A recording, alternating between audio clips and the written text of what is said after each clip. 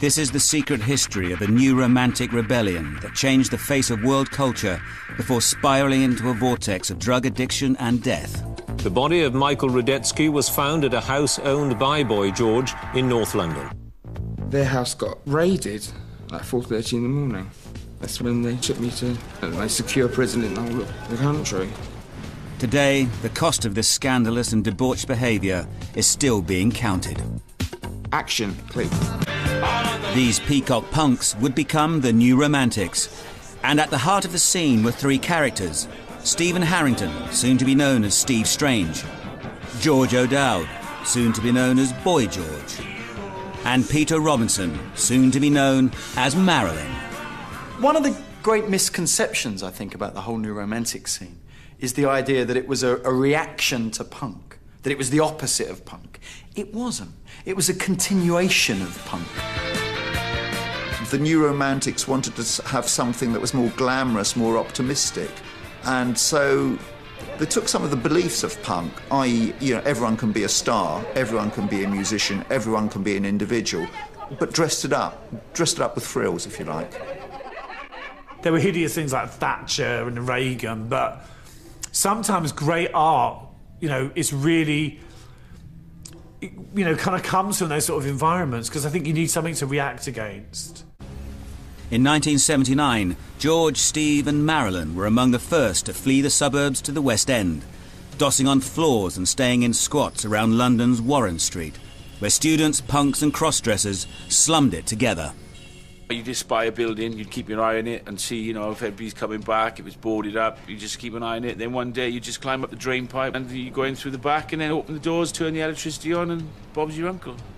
You got yourself a mansion in the middle of the West End. And all the buildings around that area are actually quite nice. So George decided, yes, we're going to have a squat. We went around there with a crowbar. Jev'd opened the door, and I think it was winter. The only great thing about the flat, there was no electricity, but the heating was on. And we moved in there. There was no lights. We lived with candles. There were kind of, various sort of serious squat-type meetings, but in actual fact, our agenda was really about getting dressed up and going out. And one night we got back from sort of clubbing, and my mum and dad had broken into my squat and filled my entire cupboard with food, which is very sweet. And then Marilyn moved in. Are you ready yet? Not yet, I'm taking my time. Our next door neighbour was a complete drunk, and when Marilyn was dressed in full drag, he would often see Marilyn coming in and out of the door and really thought Marilyn was a girl. Every time I go past him, past his house, the door would open and he'd be looking at me like that. Fancy me. And then this one particular day, he saw Marilyn out of drag, and later that night, he attacked our door with an axe. He started hammering on the door with the big chopping axe. Me and George had to jump out of a window, climb over on our fingertips and drop about 25 feet. It almost broke my leg, and we called the police, and they were just really hideous. They were just like, whatever, you're squatting, we're not going to help you. So that night, we literally had to go to another block of flats around the corner and break in. There was a lot of dancing and a lot of people having a lot of fun. And it wasn't how it was portrayed as everyone stood against the bar just in case their makeup smudged and nobody moved. Yeah, there was definitely an element of posing, and there was a lot of makeup, and there was a lot of hairstyles and experimentation and cross-gender dressing. I mean, the atmosphere was great. It was kind of like a lot of pretentious fashion victims kind of sitting around like this, with dark glasses, being new romantic and big shoulders, like, I'm being seen at the Blitz, I'm at fashion college, that kind of thing. You could come and you could people watch if you were happy with that, or if you were the peacock and you wanted the stage, then it was there for the taking. A lot of gay, not quite sure I'm gay, maybe I'll find out I'm gay kind of people. Steve's ultra-exclusive door policy at the Blitz was legendary. Sorry, you're not blonde enough.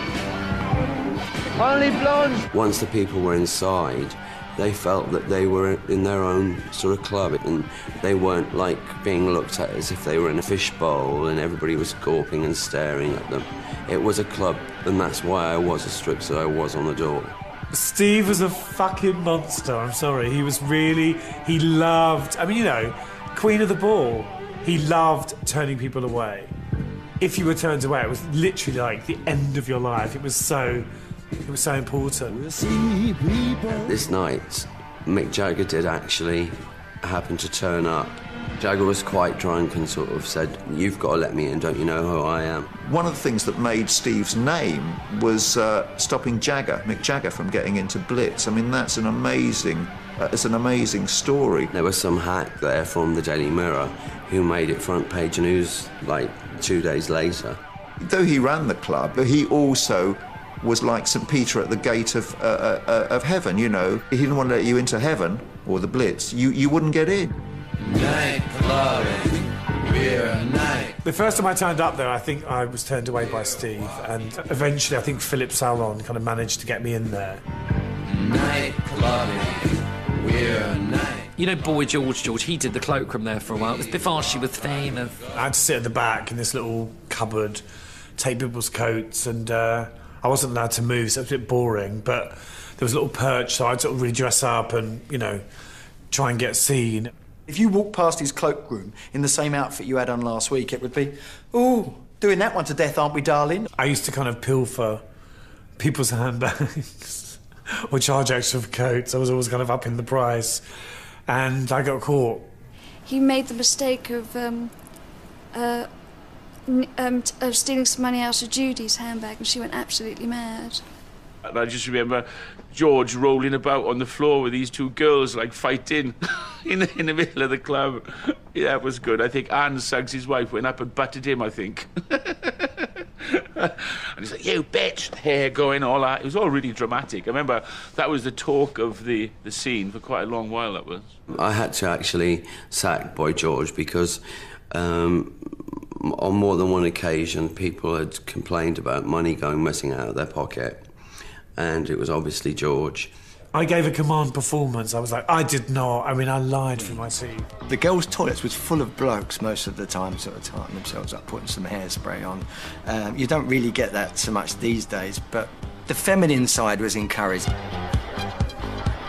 At a certain point, when I really started wearing lots of makeup and sort of wearing wigs, I'd go to clubs and guys would ask me if they can buy me drinks, and then they'd realise that I wasn't a girl. And sometimes they'd still buy me a drink, sometimes they'd come home with me, or I'd blow them in the toilets. But, you know, I realised that the drag was powerful, and people used to say, "You've got really pretty eyes, blah, blah, blah." And, you know, that would lead to one thing or another. So I realised that it was a great way of attracting straight men.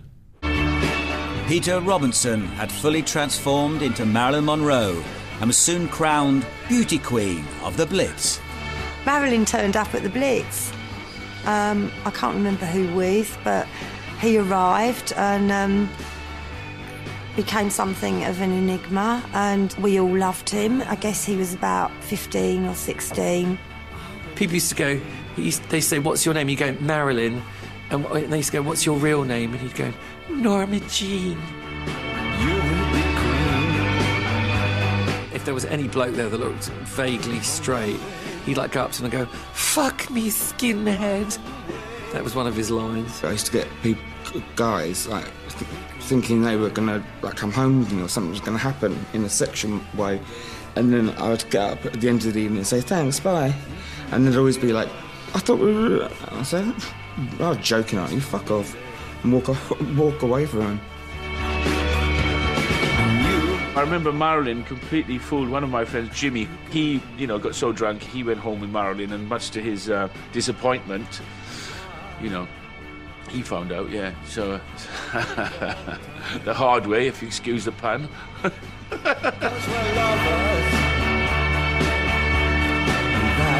was this one famous time when he actually sat on Bowie's lap and, you know, sort of said something like, "Enter my aching body." And Bowie wasn't pleased. Well, he should just like come and sit on my knee, and he sucked my neck and gave me a love bite, and you know, it was just like that. I go, "Oh, David, you know, calm down."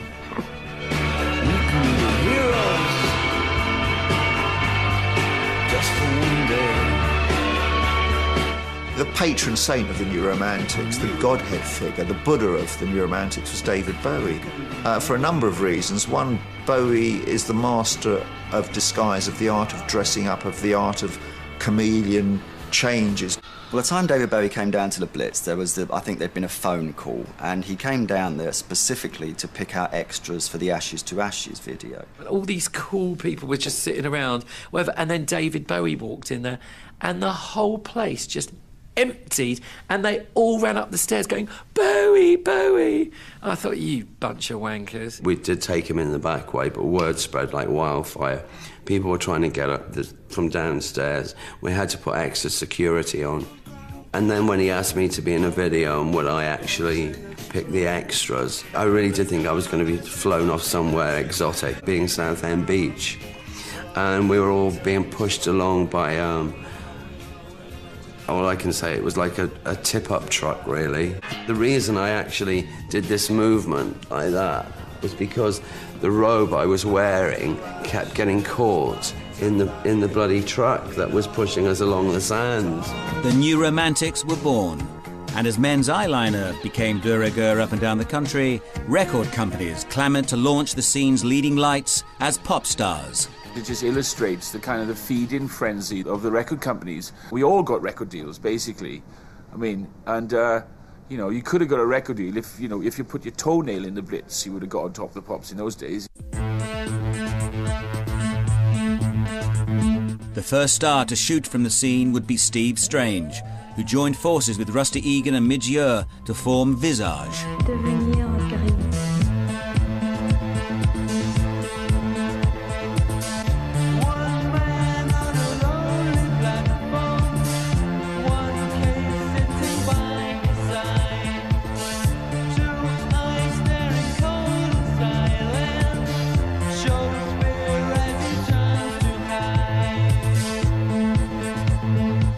We were pioneering electronics. We were using instruments and drum machines and samplers and all sorts of electronic things that hadn't happened.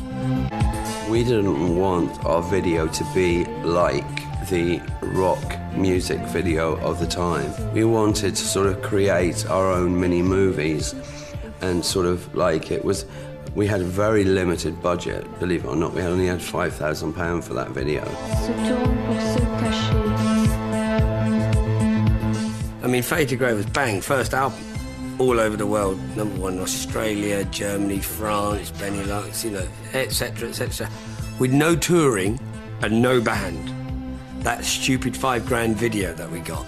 We had Richard Shara doing makeup, who was like the god of makeup at the time.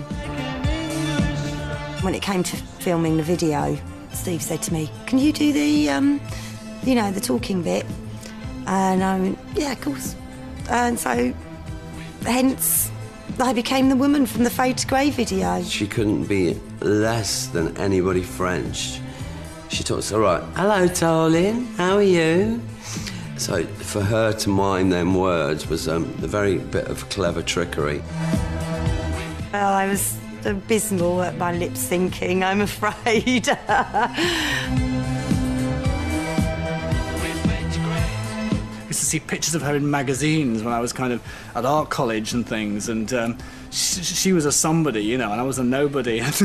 This made it absolutely clear. Pop music is as much about the way you look and this kind of transformation of the way you look, and the fact that this working class boy from the valleys can become this sort of new Saclicite painting, if you like. I mean, he was the first New Romantic star, and he jokes about the fact that Boy George has never forgiven him for getting Fade to Grey out and having a huge hit with it.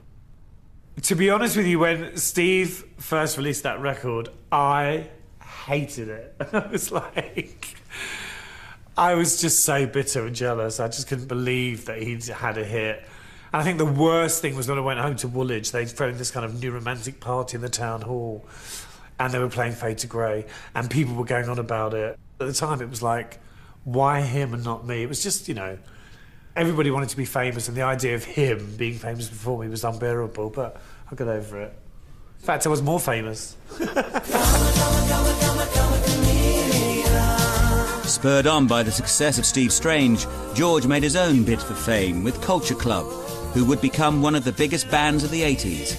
But it all started with George's controversial debut on Top of the Pops, when in March 1982, a seminal moment in pop culture history found the cross-dressing cloakroom attendant of the Blitz beamed into millions of Middle England homes. For the first time on Top of the Pops, it's Culture Club.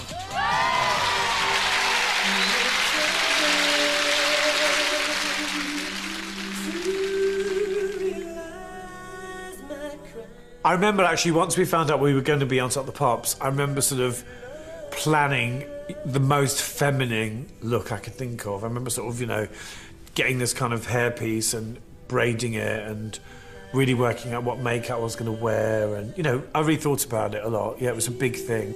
I think when George appeared on Top of the Pops, for many people it was, yeah, is he or isn't he? It was total ambiguity.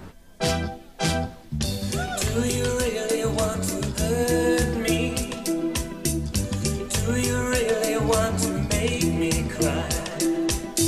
Precious kisses, words that burn me. Lovers never ask you why. It was a very, very important moment, that, you know, because it was the first time that someone had been on Top of the Pops and you really didn't know whether it was a boy or a girl. I mean, George played up to that. That's what he wanted to create. He wanted to create confusion. When I was on Top of the Pops, I knew that there was going to be a big reaction to me being on the TV, because following that performance, Radio 1, all the children's TV programmes that had booked us all cancelled us. I mean, the reaction from Radio 1 was, what the hell was that? Yeah, people were outraged. They all said, I wasn't having him on. You know, he's promoting homosexuality. You know, and I was in a very unsubtle way. And after that, it was just unstoppable. Everywhere you went, it was like little girls and old ladies.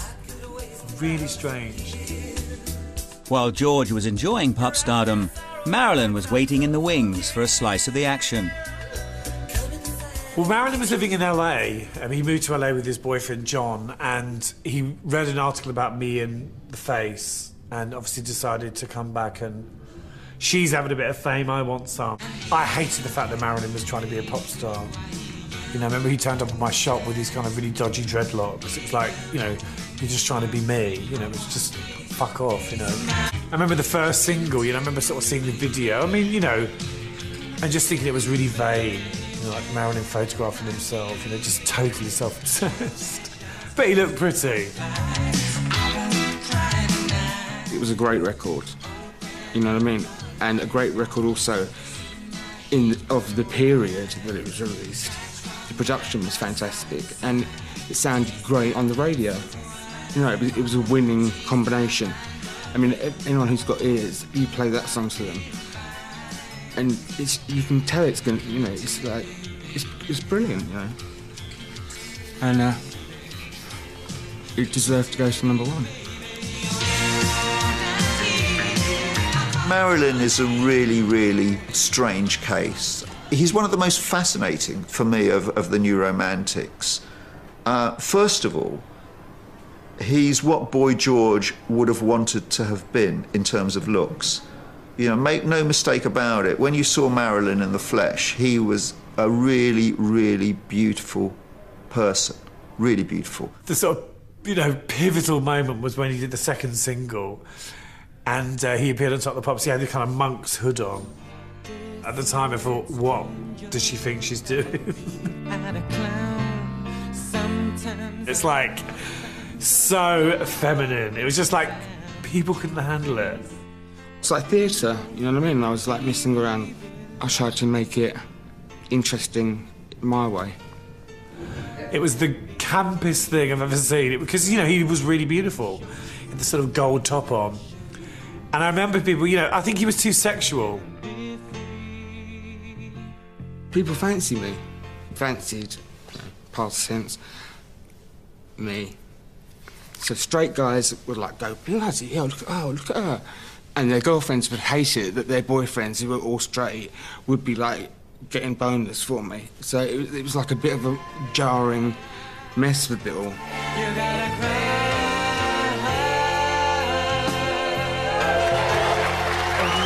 People were really freaked out, and that was the end of his career, really. I think that moment. But with George, he's like cuddly and teddy bears and lollipops and la la la la la. You know, come a chameleon. You know, nursery rhymes. George was quite hopeful that Marilyn would gain a certain amount of status that would put him on the same level as George, and that he'd have, you know, a buddy in crime to troll about with. Of course, it didn't quite work like that. Marilyn had some great songs at the beginning, and you know, as I said, he looked fantastic. He had all the right ingredients, but I think in a way, this could sound strange, but he didn't have Boy George's granny appeal. Yes, George was a gender bender, but he was a very, very safe gender bender. He was a gender bender for the grannies. The more you work, the more records you sell.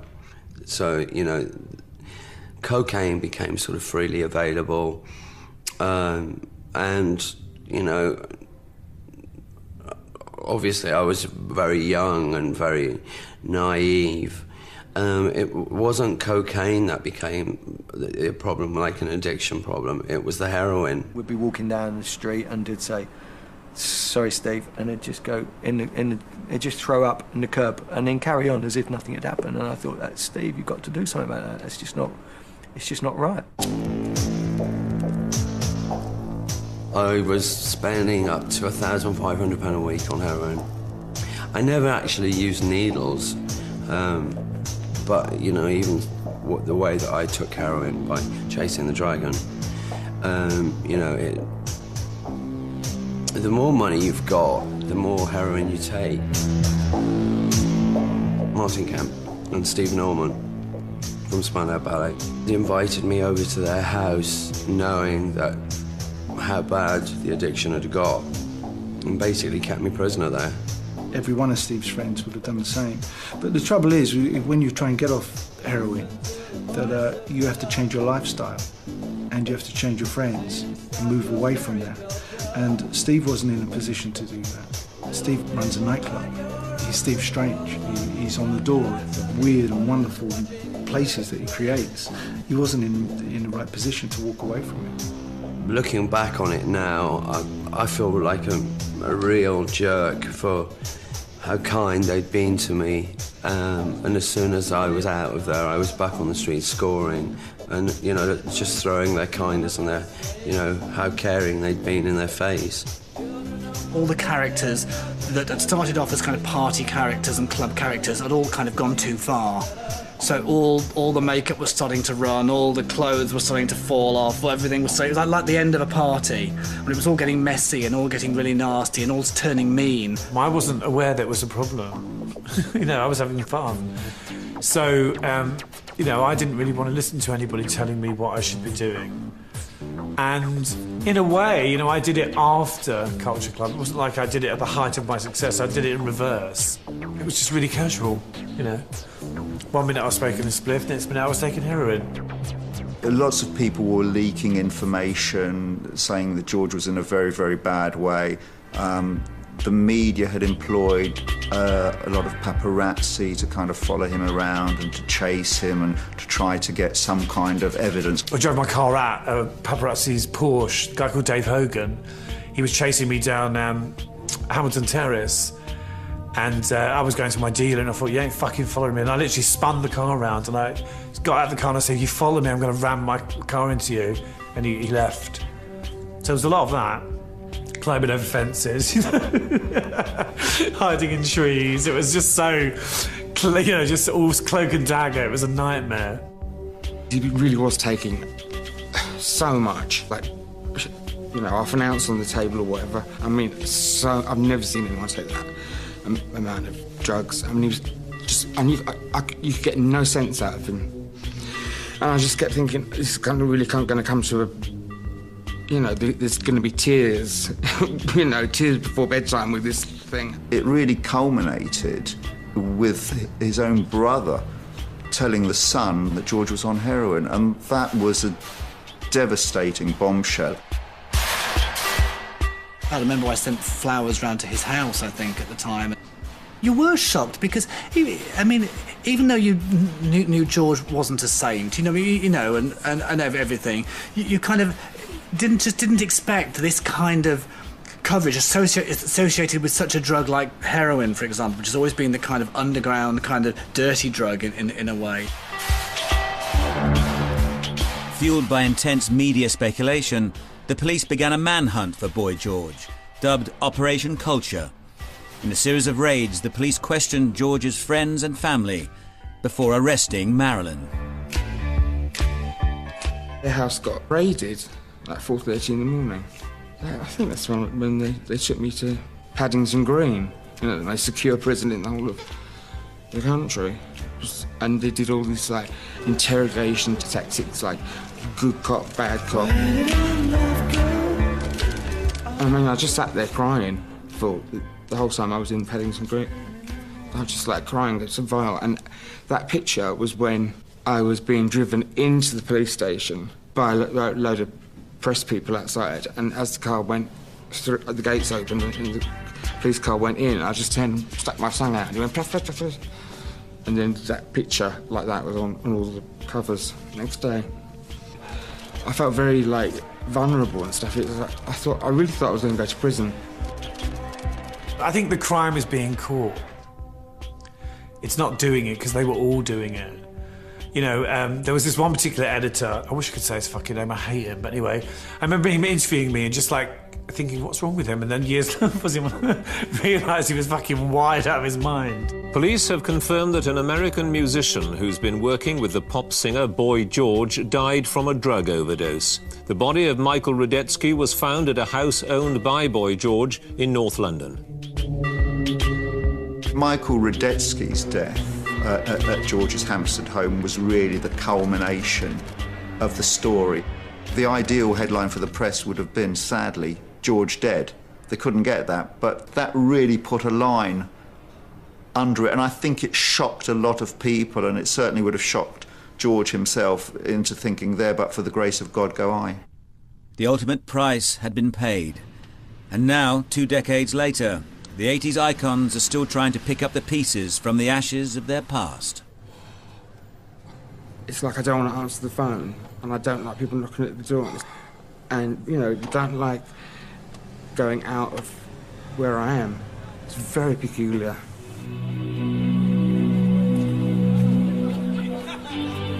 The mid-80s spelled the end of the road for our new romantic heroes. The national mood had changed as charity events like Live Aid created a greater social conscience, which contrasted sharply with the self-indulgent trappings of the peacock punks. The legacy they created, however, still lives on to influence music and fashion today. 250 kids really did change the way that we lived and looked and played and partied in this country. Forever.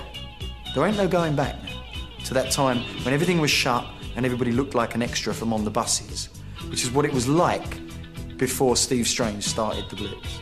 The blurring of genders, the first time that guys were wearing makeup and spent more time getting ready than women did, was something that was peculiar to that time, and it had an incredible shock value, so it wouldn't have the same effect now. One of the interesting things about the 80s is that at the time everybody hated it.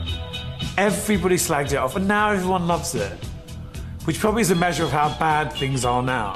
But I remember at the time, nobody liked the 80s. All the bands were shit, the hairdos were too much, they hated all of us. And now it's suddenly, oh, we love you. It's amazing. It's absolutely amazing. But I think sometimes you need a distance from a decade to actually revalue it. Back in London, Boy George is also still performing. Please welcome to the stage, Mr. Boy George! Tonight I'm doing a free gig for Action Aids at Home House. I'm currently kind of trying to set up my own online label deal with Atlantic Records in America because I don't want to sign another record deal ever again. I haven't had a deal since '95. You sheltered me from harm, kept me warm, kept me warm. You gave my life to me.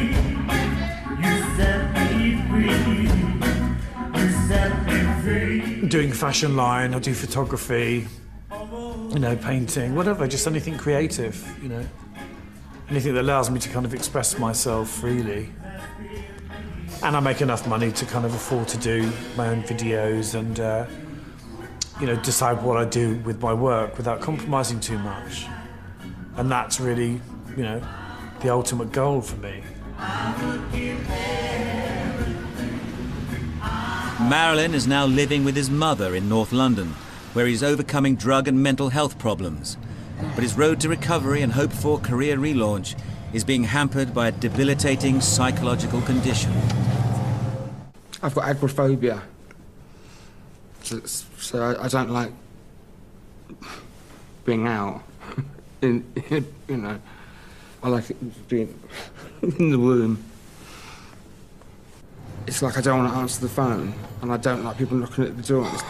And, you know, I don't like going out of where I am. It's very peculiar.